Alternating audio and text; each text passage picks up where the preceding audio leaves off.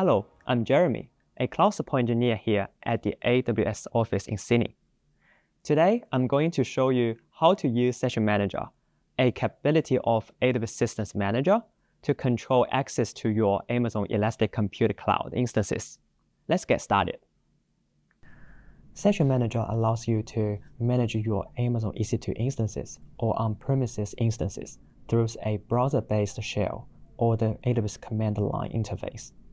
To control which users can use Session Manager to access instances, you must create an IAM policy and attach it to the users. First, log into the AWS Management Console and then navigate to the IAM console. In the navigation pane, under Access Management and choose Policies.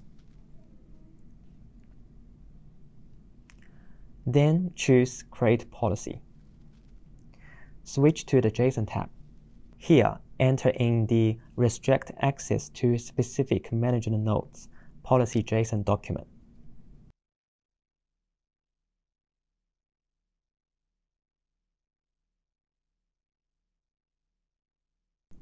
Note, you will need to replace the region, instance ID, account ID, and user ID with your own.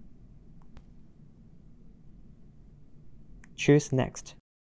Name the policy, and if you want to, include a description. Then choose Create Policy. Next, attach the policy to the IAM users who you want to give Session Manager access to. On the IAM console, choose Users. Find and select the user, and then choose Add Permissions. Choose Attach Policies directly. Search for and select the policy that you created, and then choose Next.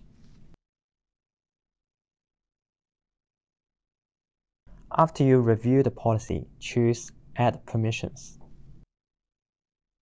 Now, users that have this policy can run the Start Session AWS CLI command with the instance ID to start a Session Manager session.